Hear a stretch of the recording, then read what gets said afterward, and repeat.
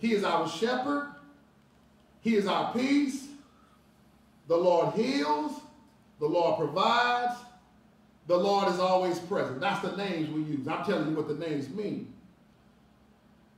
I think revealing his names tells you a whole lot about him. He's everywhere. He's too big to contain. He's with us right now. Now let's go back to that survey as we come to a close. My answer is, do you believe in God? What do you think my answer is? My answer is yes. What does your God do? God can do anything but fail. What kind of power does your God have? He has the power to do anything because the whole world is in his hand. What is your God's name? My God has not one name.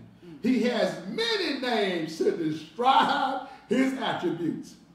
Is your God above all other gods? Yes, my God is above all other gods, because there is no greater God than him.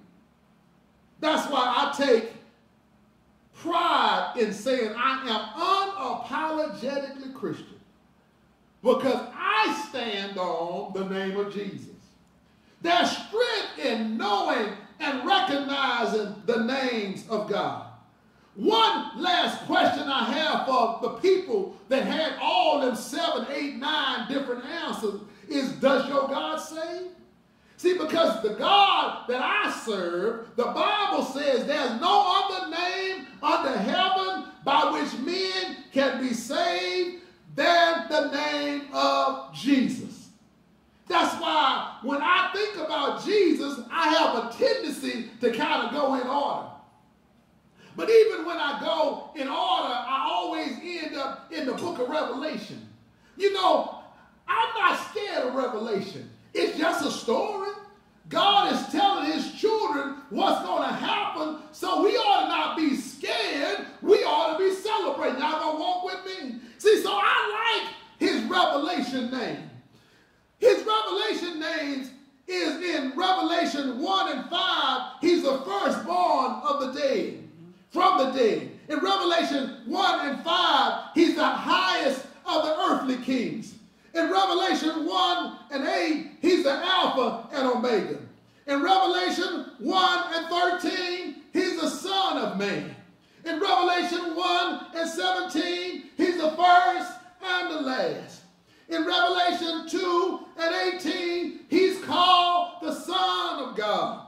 In Revelation 4 and 11, the Bible calls him the Creator. And I'm going to tell you, I just got to tell you, one of my favorite names is in Revelation 5 and 5, when they call him the Lion and Tribe of Judah. I like that the Bible calls him the Good Shepherd and the Prince of Peace. I like that in Revelation 19 and 11, it calls him faithful and true. I like in Revelation 19 and 13, it calls him the Word of God. In Revelation 19 and 16, it calls him the King of Kings and Lord of Lords. I don't know about you, but if y'all haven't noticed through the years, I always end with the name of Jesus. Because there's no other name greater than the name of Jesus. And if you don't know all of the Bible, if you don't know all of the books of the Bible, if you don't know all of the names of the Bible, it's good to know the name of Jesus. It's good to know a name that's above all other names. It's good for you to recognize your name. When you're in school, one of the first things they teach you is how to say, pronounce, and spell your name. So I declare right now that sometimes we need to realize as believers, we need to know the name of the Lord. Y'all don't understand. Sometimes what I do is just call the name of Jesus. I love to call the name of Jesus because it reminds me of all the things that he's done for me. He reminds me that he set me free. His name is author and finisher of our faith. His name is bread of life. His name is captain of salvation.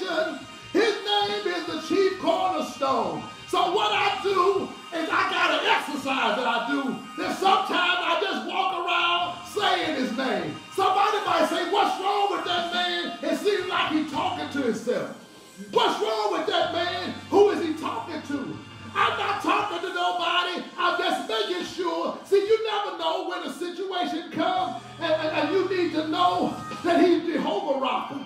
You never know when a situation comes and you need to know that he's Jehovah Shammah. You never know when a situation comes and you need to know that he's the Lord of Lords. And you never know when a situation comes and you need to know that he's the King of Kings. So what I do is every time I get a chance, I practice his name. I realize that he's the great high priest.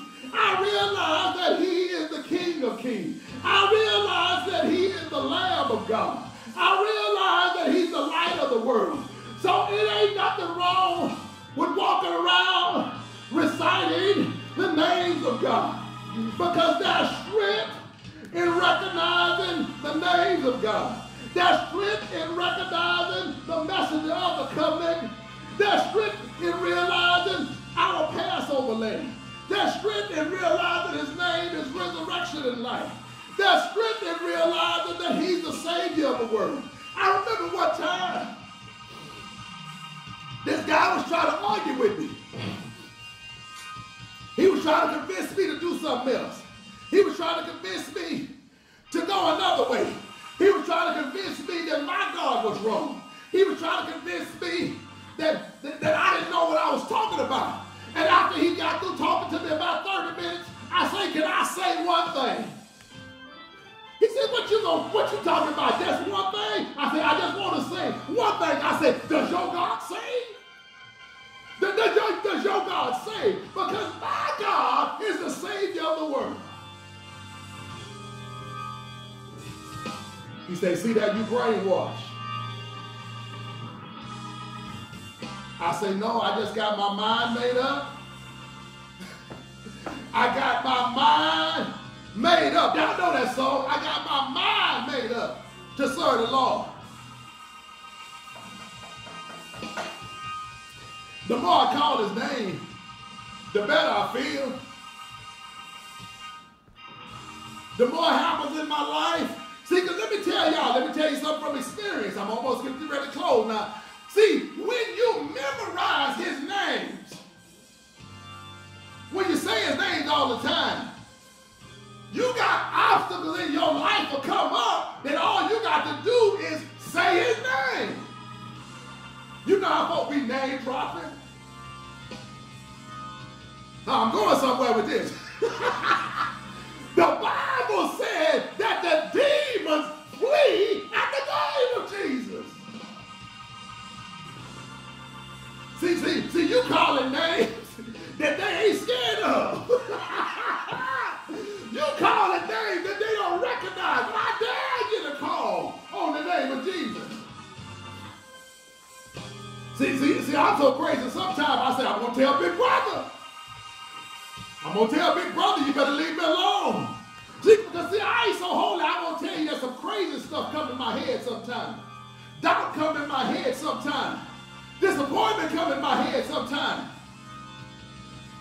But I'm like that song, they say, I must tell Jesus all of my trouble. Sometimes I remember, y'all, I'm trying to close. Sometimes I remember when the enemy was messing with Jesus, and the Bible said the ministering angels came to him. I asked the Lord, I said, Lord, I want to know how that feels. I want to know what you went through with that. And you know, God did that for me. There was all kinds of stuff going on. And y'all, as sure as I'm standing here, the voice came whispering in my ear and ministered to that situation. I said, that's what a ministering angel does. And it was exact what it was talking about. And the reason why I know it wasn't us, you know how folks say, well, that could have been just you talking to yourself. That could have been something else. Because they ended it with the name of Jesus. The name above all other names. The name that demons tremble at. The name that saves. It's a good thing to know his name. But not just know his name, know that the greatest miracle is salvation. It's not cars flipping over and you're not having a scratch. It's not you had a disease and now the doctors can't find it. The greatest miracle is salvation.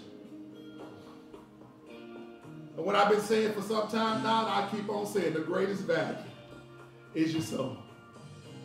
What would it profit a man to gain the whole world? Y'all, you know that's a whole lot, y'all. Gain the whole world and lose his soul. The greatest miracle is salvation. The greatest value is your soul. That's why the greatest tragedy is to die and not be saved. I never will forget. Mama said, never will forget as long as I live is a phrase she would use. A mama that was crying at a funeral service because she didn't know if her child was saved. She said, that's what got me worried, because I don't know if he was saved. I don't know if he accepted him as Savior. I always was trying to get him to church, and he wouldn't come. But let me tell y'all something that a lot of preachers won't say. Sometimes you got to get them to the cross first. Sometimes they ain't coming to the building. Sometimes you got to watch it bring the building to them. Because the Bible says that the church is in us. Am I saying you're not supposed to go to the building? Am I saying you're not assembling? The Bible says in Hebrews 10:25, forsake not the assembling. I'm not saying that, but sometimes you need to have strength enough. You need to have encouragement enough to tell your story. To tell about what he's done for you. To tell how he set you free. Because don't none of us know when's going to be our last breath. So don't keep on trying to get them to go to church and you ain't talking about the cross. Because when they get to the church, if it's a Bible church, they got to come to the cross anyway. That just makes it formal. See, I'm one of those preachers that believe everybody don't get saved at church. Sometimes you might be at your house. Sometimes you might be in your car. Sometimes you might be at your place of business, anywhere. But get them to the cross. Because the greatest decision is not if you're going to live in a gated community. It's not the other things that we think are so important. It's where you're going to spend eternity. Where you going to spend eternity? Greatest opportunity is to accept him as Savior. Because the greatest sacrifice has already been made. John 3:16, for God so loved the world that he gave his only begotten Son, that whosoever believeth in him should not perish but have everlasting life. Greatest miracle,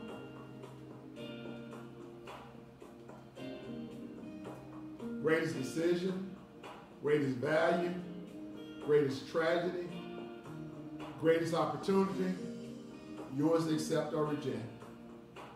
In Jesus' name, amen.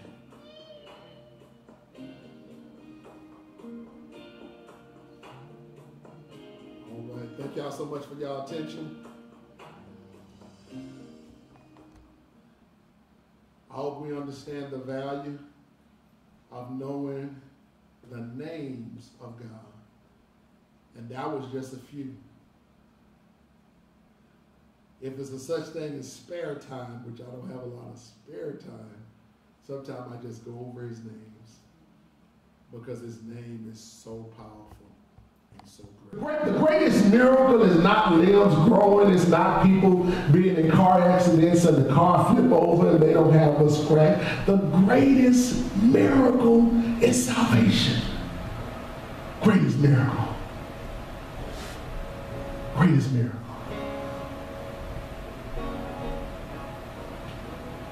That's why I believe the greatest value is your soul. The Bible says, what would it profit a man to gain the whole world? That's a lot, y'all. Gain the whole world and lose his soul. Greatest miracle, salvation. The greatest value is your soul. The greatest tragedy is to die and not be saved. once appointed man to die, and after death, judgment. Where will you spend eternity? That's the greatest decision you can make. Not what neighborhood you're going to live in, whether it's a gated community, all those kind of things. Are you going to be with Jesus? Old preachers say, choose this day.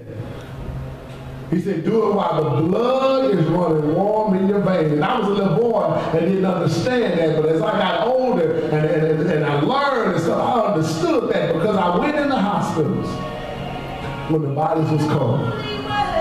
And now I understood. They said, you know what? You got to make that decision before you take your last breath.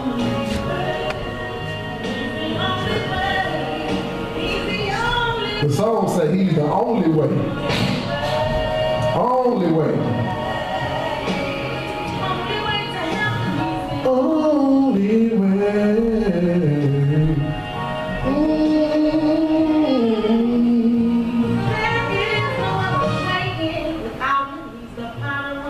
The greatest sacrifice has already been made. But God so loved the world that he gave his only begotten Son, that whosoever believeth in him shall not perish, but have everlasting life. True and living God, he's the only way. He's the only way. Only way. He's the only way.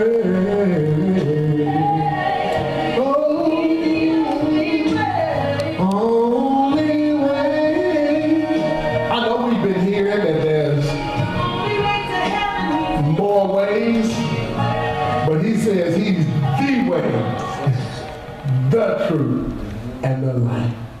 I was extending yours to accept or reject. Bishop K.J. Brown Ministries presents Are You Ready? An informative written work that breaks down the questions you have always had about the rapture.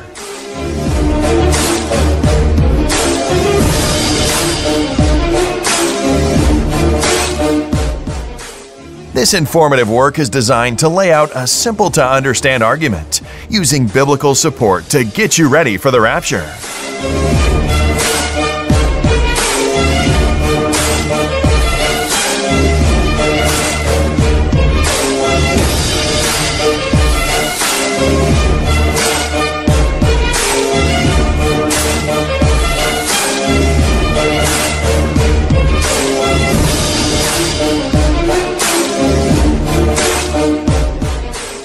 Purchase your copy today by visiting www.bishopkjbrown.org.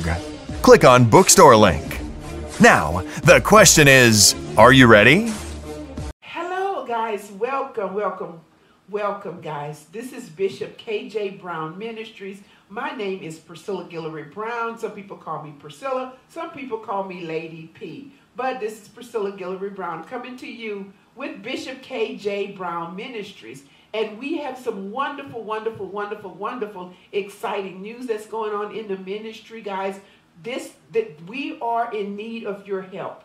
We need partners in order to help us get the word out about Jesus so that we can share the love of Jesus Christ. We want everyone to be saved and for the whole body of Christ to know of Jesus. So, guys, we need your help. We need partnerships. We need partnerships at the minimum level of $10, $20, $30, $40, and $50 or more of monthly partners in order for us to continue with the Word of God. Guess what, guys? You know, like they say on TV, and wait.